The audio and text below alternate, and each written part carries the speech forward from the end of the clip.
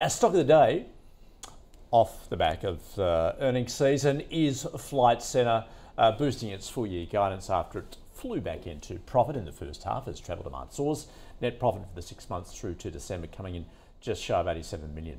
That's versus a $20 million loss in the prior period and a beat on market expectations. Revenue surging as total transaction values rose 15% to more than 11 billion with an interim dividend of 10 cents a share declared. When it comes to the outlook, Flight Centre saying the fiscal second half so far was performing in line with expectations, adding that after 4 years of disruption and then gradual recovery, 2024 is set to be a watershed for travel. Interestingly though, its shares have been punished somewhat this morning. That's probably after total transaction volumes did miss many analysts' expectations there in its report. So let's see what our experts, I should say, think. Daniel, let's start with you then. What did you make of that from Flight Centre?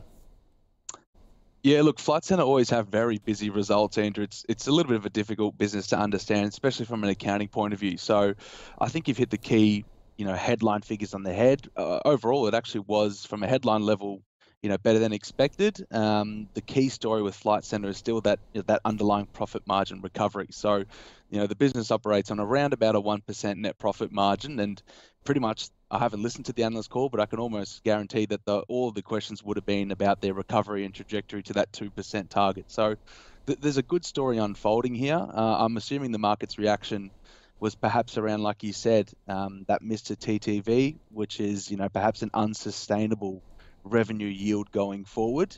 These are questions we still need to ask and why it's so difficult to analyse this business. But yeah, look, Flight Centre to me, it's all about the margin recovery going forward. We know volumes can be choppy in travel, and they do have a very strong presence in corporate travel, and I think even had a record result in corporate travel as well. But yeah, it's all about that story and the underlying net profit margin here. The upgrade seemed to be driven by cancellation, I think, in some of their debt convertible hybrids, which reduced their amortization expense. So not technically a high quality upgrade, but look, company's trajectory is going in the right trajectory for me. But of course, like I mentioned, everything about focus now is on this margin recovery story. It is a long way back, as we can see from the heady heights back in pre-COVID. So Daniel, what would you be doing with the stock then? Yeah, look, overall, I'd still be happy with a hold. We know that the dilution has come through already from the raising since COVID. So, you just be careful looking at that share price chart. A lot of our members on Stock Doctor have said it looks like there's great recovery still to come, but on an enterprise value basis, I think the business is actually worth more now than it was pre-COVID. So just consider that. But there actually has been opportunities for consolidation and improvement in market share and in that corporate travel business as well. So I think the future of this company is bright. It's always been a pretty good company. But like I said, you're really betting on that margin story here. So happy to hold it. Let's wait and see how that goes in the second half. Yep. Okay. Michael, are you on board? We're not on board Flight Centre. We have sort of partaken in that space through Webjet previously, but looking at this Flight Centre result in particular, as touched upon, it was quite messy because of some of those amortization one-off type transactions. So people are trying to work out whether it beat or miss, and I think broad consensus is it was basically in line. This is a company that has been on the recovery path now for a number of years, reinstated the dividends, did manage to eke out a guidance upgrade, despite the fact it wasn't the highest quality upgrade.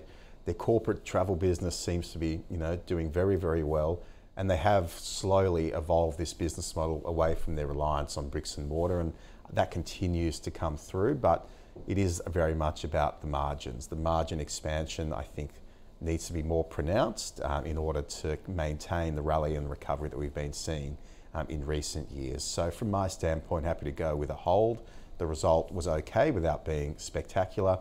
They did, however, point to the fact that January and February has been pretty strong and the macro conditions are holding up fairly well, as well as the fact that there has been a moderation in airline fees, which does help boost demand for a lot of their products and bundles, etc. So look, there's a bit of a mixed bag, I think, in today's numbers. So that's probably why the markets hasn't been overly excited.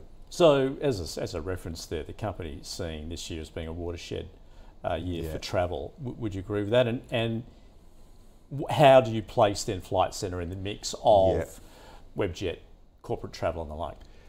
It's hard to say what's going to happen, with travel. You look back at 2023, everyone was talking about doomsday scenarios, really high inflation, really high interest rates, mortgage cliffs, these kind of things. And there was a lot of expectation that the consumer was going to get battered, and it didn't really play out that way. And it's a bit similar again in 2024.